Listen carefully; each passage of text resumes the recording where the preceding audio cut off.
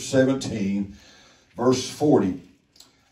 He, David, took his staff in his hand and chose him 5 smooth stones out of the brook, and put them in a shepherd's bag that he had, even in the scrip, and a sling was in his hand, and he drew near to the Philistine. And the Philistine came on and drew near unto David, and the man that bare the shield went before him. And when the Philistine looked about, he saw David. He disdained him, for he was but a youth, and ruddy, and of a fair countenance.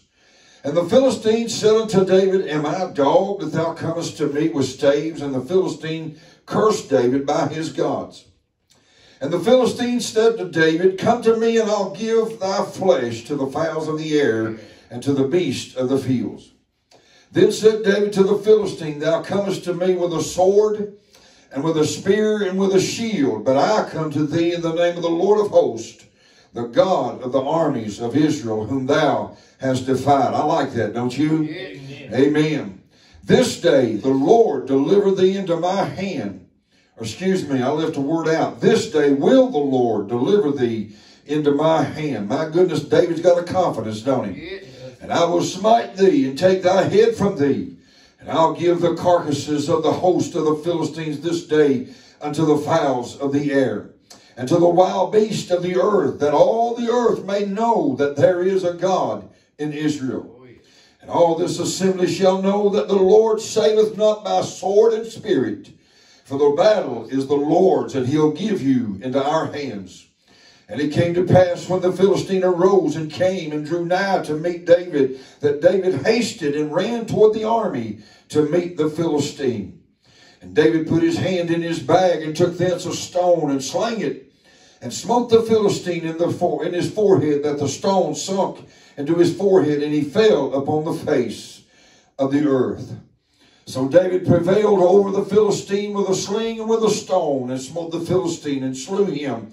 But there was no sword in his hand, in the hand of David. Therefore David ran and stood upon the Philistine, and took his sword, and drew it out of the sheath thereof, and slew him, and cut off his head therewith. And when the Philistines saw their champion was dead, they fled. We're going to stop right there. Let's pray. Father, we come to you tonight. Lord, you know, God, our needs tonight. Father, you know, God, what we wrestled with. You know, God, these giants that we all face in our life. But God, help us tonight. That God, Lord, that to know, that to recognize that God, that you're bigger than our giants. That God, that you're bigger than our fears. You're bigger than our doubts. You're bigger than our thoughts that we can think of you. And Father, we pray tonight that God give us a word. That God, Lord, we know this word's been preached many times, and we can't add to it. But God, I ask you, Lord, just to stir it up in our lives. And God, Lord, I ask you to give us the anointing that we need to preach this word. I pray that, God, you give us ears to hear, and a mind to understand, and a heart to receive what you have for us tonight. We love you, give you all the praise. We ask it in Jesus' name. And the church said amen. Amen. You may be seated. Conquering the giants of our lives. Amen. What are giants that I'm speaking about? We know that in the scripture, giants that David was facing was of a tribe of individuals whose height was well above the average person. Some say somewhere between 9, 10, or 11 feet tall. And they possessed great strength and great power. The giants that before us that we will have to fight, if we are faithful to the Lord, there'll be those giants that you and I will have to face. Amen. We'll have to face some of these things. Let me give you just a little bit of some of the giants that I want to kind of look at, and not go through them individually, but I want to just give you an idea of what I'm trying to come across with. Difficulties can be a giant in our lives. Temptations can be a giant in our life. Major griefs, loneliness in times of struggles. Fears can be a giant. Doubts of oppression, depression, guilt, anxieties, lust, habits, and anger, unforgiveness, and strife. And there are so many more that we can talk about and things, but the Bible talks about it in Galatians 5:17, that these are the works of the flesh. In other words, can I tell you, listen to what Paul said in that verse, for the flesh lusteth against the spirit, and the spirit against the flesh. These are contrary the one to the other, so that you cannot do the things that you would. Amen. Can I tell you, there is an internal battle that each one of us face in our lives. Amen. Each one of us, we face that natural man will fight that spiritual man. You know, even in your thoughts, you can know God's big. You can even know that He's great and mighty. You can call back upon the times in your life previously where He has moved in miraculous ways. But at that particular time right there, you'll find that that flesh wants to doubt the ability of God, and that spirit wants to say, yes, God can and God will. Those are the battles, those are the giants that I'm looking at tonight. And we all have them. Every one of us. They may differ in name, but we have them. We will find that them scattered throughout our lives. The way of righteousness sometimes is hard, and many a battle will try all of your nerves and your endurance. We should not be surprised when these difficulties and conflicts come upon us. Sometimes the number of these giants that attack us at once can be overwhelming, and force behind us or behind them can seemingly be overbearing. That's right. Amen. Amen. When these giants come to us, many times we'll have fears. We're fearful of the unknown. What's going to happen? What's going to go on here? What's going to be the outcome of this situation? Amen. Amen. Fear of devastation. Fear of failure. That's one thing, and I'll be honest with you, that's one of my faults right there, is failure. I hate to fail. And I'm failure. I'm not a perfect human being. Oh God, I've got probably more faults than most of us in here. But nonetheless, that is a thing that bothers me most of all. Yes. Or one of the things is failure. I hate it. And I have to deal with it. That's mine. Fear of failure. And there can be other sorts that way. Fear, though, in itself is not a bad thing, because God put fear in us for a reason. Yeah. You climb up you walk over next to a cliff that's got a 200-foot drop off. You might get a little sprayed right there. That's a good fear. Right. Amen. That's a good fear. If you come up on a poisonous snake, amen, that snake, you know it's going to bite you if you get to, you know what, if you got enough sense, you'll take a good grubbing hold to it. Yeah. But you fear that. I do. Yeah. Amen. Yeah.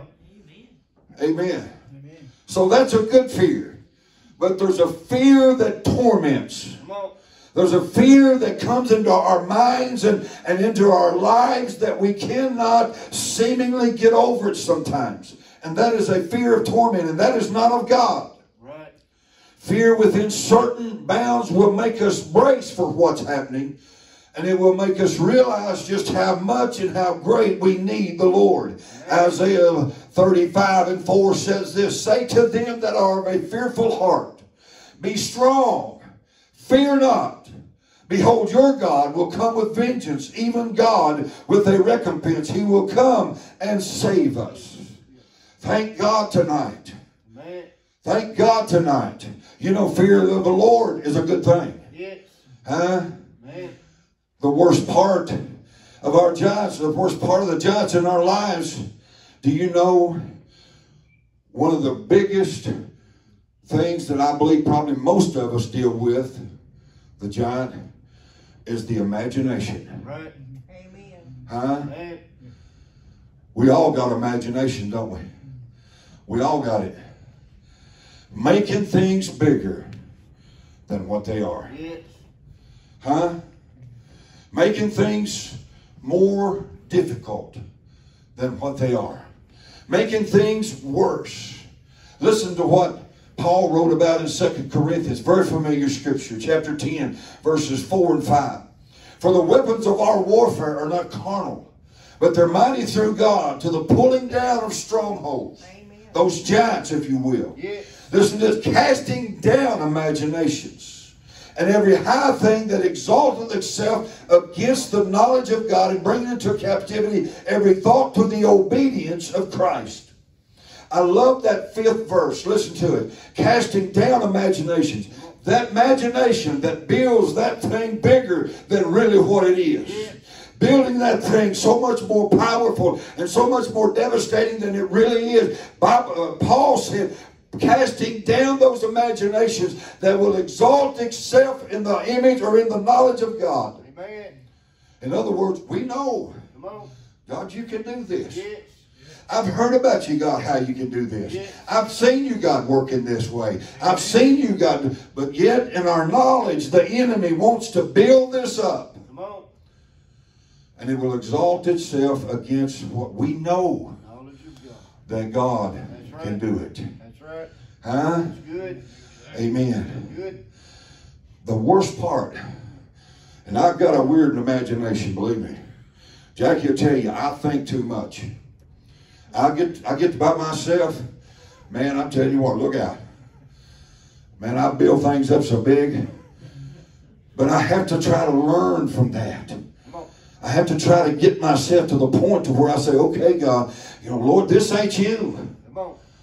A tormenting fear, that's not you, God. That's right. We read in Psalms 31 and 24, said, be of good courage, and he will strengthen your heart, all ye that hope in the Lord. We need to remember that God only allows the warfare when victory is possible. Come on. Amen. Huh? That's right. God only allows you in the battle if he can't beat, only if he can bring you through victorious. Think about that. Huh? Yes. Come on, church. Come on. God will never let us go through something he can't bring us through the battle. He'll never allow us into anything that he will not give us the victory over. Amen. Because if it did, that'd make God a liar, doesn't it? But you know what? Great is God and greatly to be praised. So God will never let us go through anything that he will not bring us through victorious. Amen. Amen. We find in these verses here that we read in verses 44, 41, look at what it said. It said let's go to verse 40, and he took his staff in his hand and chose him 5 smooth stones out of the brook and put them in a shepherd's bag which he had, even in a scrip, and his sling was in his hand, and drew near to the Philistine. And the Philistine came on and drew near to David, and the man that bare the shield went before him. And when the Philistine looked about, he saw David and disdained him, for he was but a youth and ruddy and of a fair countenance. Listen to what the big mouth big mouth Philistine said. Do you know the giants in your lives holler loud, don't they? They're big talkers. Come on. Amen. Yeah. You ever been around somebody's got a big mouth? Oh goodness, help us here. Oh Lord, better hush, Charlie. Amen. They got to be the center of attention. You got to hear them over everybody. That's what Goliath was. He had a big mouth. David shut it, didn't he? Amen. Verse 42, and when he looked upon him, he was disdained. Verse 43, and the Philistine said unto David, am I a dog? Can thou comest to me with staves? And the Philistine cursed David by his gods. And the Philistine said, David, come here. Come to me, and I'll give thy flesh to the fowls of the air and the beasts of the fields. The giant makes his boast. Goliath made his boast. How many times have you and I had to deal with a boastful enemy? Come on, yeah. Boastful enemy. I'll take you out. Yeah. You ain't going to make it. That was one thing I had to deal with when I first got saved. See, I backslid years and years ago before I ever got saved on this one. And the devil used to whisper in my ear, son, you didn't make it then, you ain't going to make it now. And he'd make his boast. But you know what? I tell you what, I'm just as hard-headed as he is sometimes. And I tell you, we have to know that that the enemy, he'll boast against you. He'll come against you in so many different ways. He'll show his big mouth out and show his thing. But you know what? David, he never backed up, did he? He kept on coming toward the enemy. And I think it's time that God's people begin to say, okay, listen to me, devil. I'm telling you that I don't know what's going to happen, but God does. And if God's going to bring me to it, he's going to bring me through it. And if he's going to put me in the battle, he said he would never put me in a battle that he can't give me the victory of. Amen. Verse 37 we didn't read in our text. But here's what the difference was in David. Verse 37, listen to what he said. David said, moreover, the Lord that delivered me out of the paw of the lion and out of the paw of the bear, he'll deliver me out of the hand of this Philistine. Amen. The Spirit of the Lord had moved upon David when he was watching them sheep. And the lion came out, and David took a hold of him and took that sheep out of his mouth. And the bear came out, and David, the Spirit of the Lord moved upon David. My point is this: you know what? If we try to battle some of these battles of ourselves, and we try to think about them in the flesh, certainly we'll become fearful. Certainly we'll become doubtful. Certainly we'll become defeated if we're not careful. But I'll tell you what we need, and I need it more, is we need the Spirit of God to move upon us and to touch us like David did. He said he delivered me out of the lion. He delivered me from the bear, and bless God, he's going to deliver me out of the hand of the Philistine. Conquering the giants in our lives.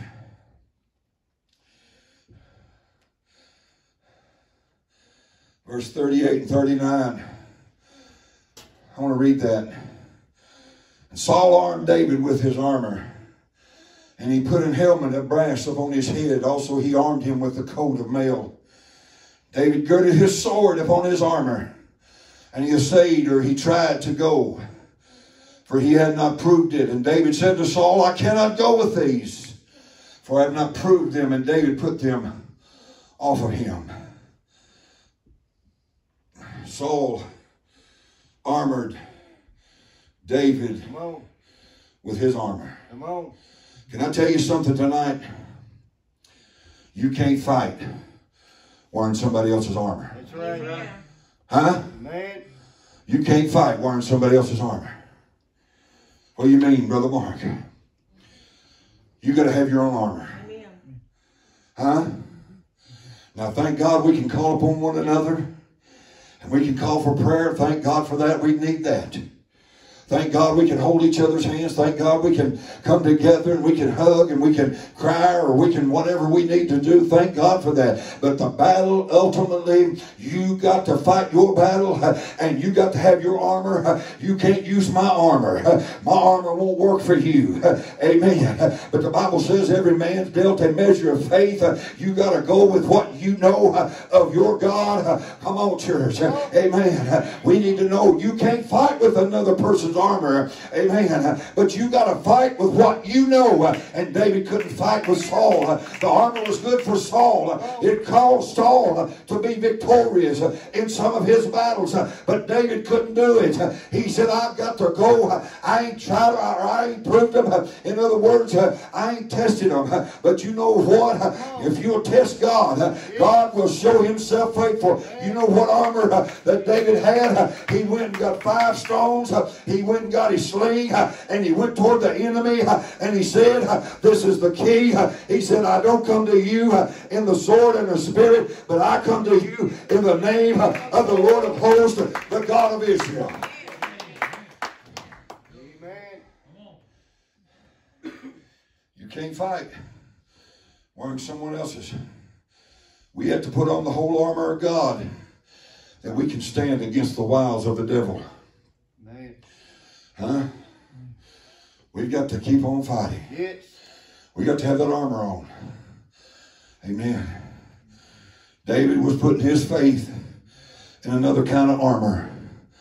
The God who before had given him power over a bear and over a lion. That's right. 2 Timothy 4:18 said, "And the Lord shall deliver me from every evil work, and will preserve me unto his heavenly kingdom, to whom be glory forever and ever." Amen. Amen. Listen to this, 1 Corinthians 2:5. That your faith should not stand in the wisdom of men, but in the power of God. Amen. Amen. My faith don't stand necessarily in man's logic. Your faith should not stand necessarily in man's logic. Well, man will tear you up. Have you ever stand on your head if you ain't careful? But you've got to put it in the power of God. Put your faith in the power of God. I'm here to tell you, you'll conquer them giants. Amen. Amen. David makes, or excuse me, the giant makes his big boast. He said, "I'll give your flesh to the fowls of the air and the beasts of the field." One of the greatest powers, as I've already said, of the enemy that he has over us is the imagination. That's right. The imagination. And we've all blown things out bigger than really what they should be. Yeah. Amen. And when the Philistines saw, in verse 51, when the Philistines saw their champion was dead, the Bible said they fled. Yes. Amen. Oh, yes. Amen. David chooses his weapons. Goliath had a sword and a spear and a shield.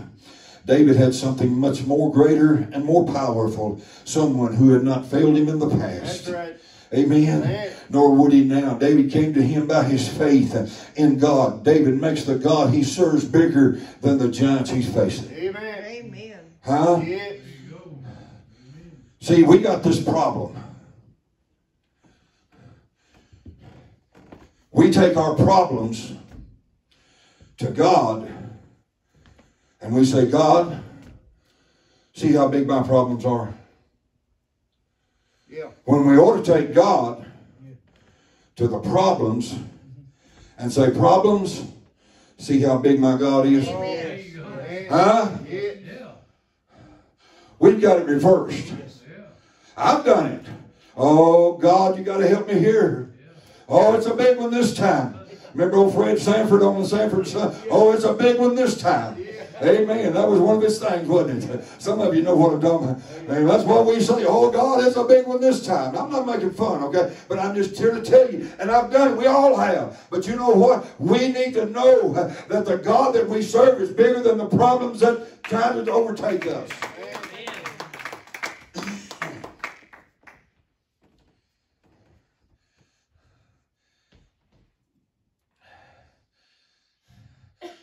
He said, "And all the earth may know," in verse 46, "that they know that there's a God in Israel." Do the people that we see and come in contact with us, do they see how big our God is? Come on now. Or do they see how big our problems are? Yes. Huh? That's something to think about, ain't it? It is. Amen. Amen. Well, listen to what David said in verse 47. "For the battle is the Lord's, and he'll give you into our hand." Yes. Amen. David was sure that on that very day his foe would fall.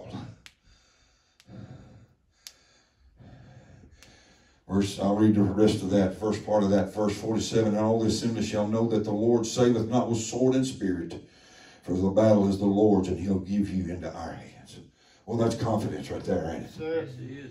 That's confidence right there. Amen.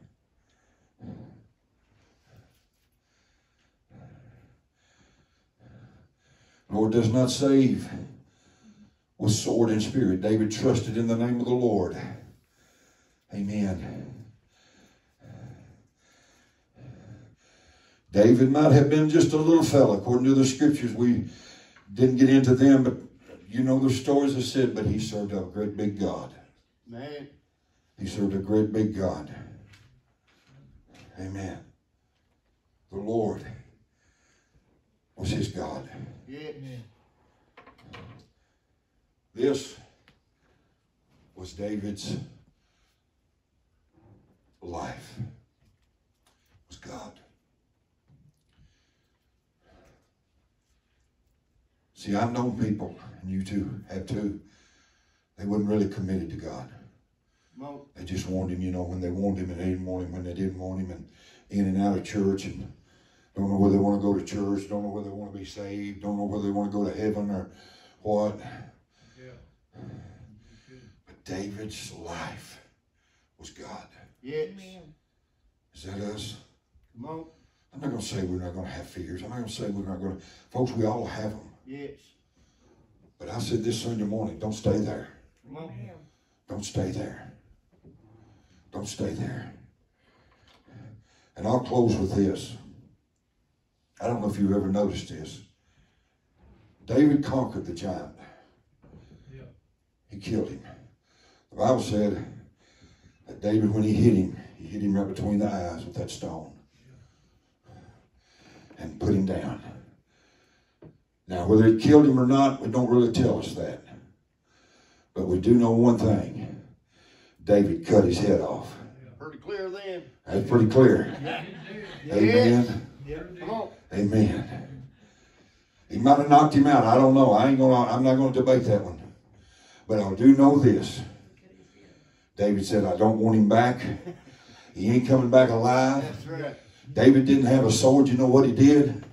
He walked up, stood up on that great big giant, and pulled his sword out of the giant's sheath. With his own weapon. Yeah. Used his own weapon against him. Come on. Oh, come on. Yeah. And he cut his head off. My point is this: if you're going to kill a giant, cut its head off.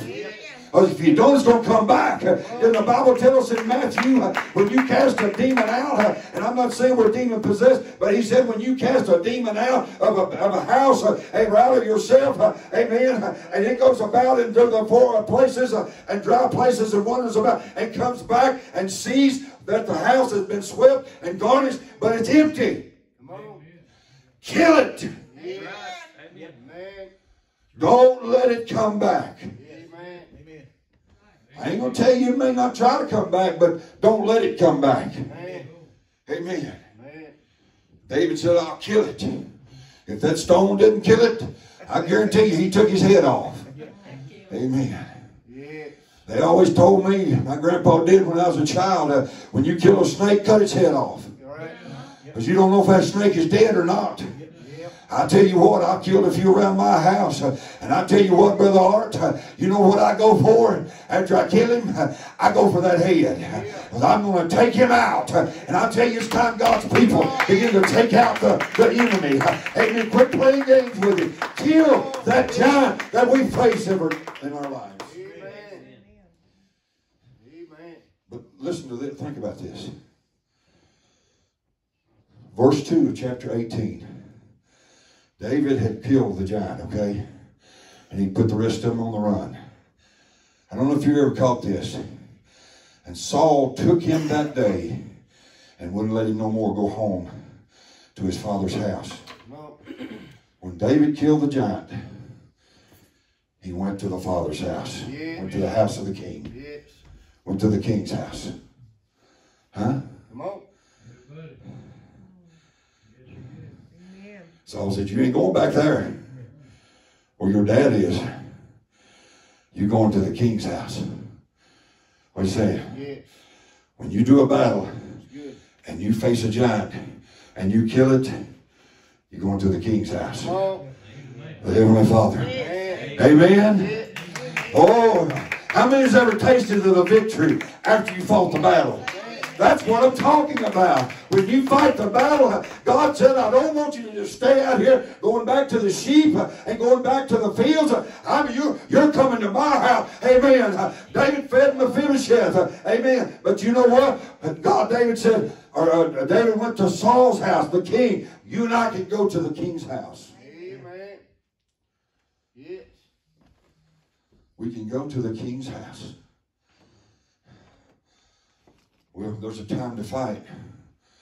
But I do believe when we get through with the battles, that God says, all right, now, it's time to rest. Yeah.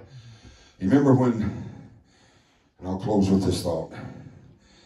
Remember when Jesus was walking and he sent them out to cast out devils and heal the sick and so forth. And they came back to him and said even the devils were subject to us and everything. The Bible said Jesus took them away to a place because they needed rest. They needed rest. And that's the only place you're going to find rest is in the presence of the Lord. Amen. Amen. Would you stand? Amen.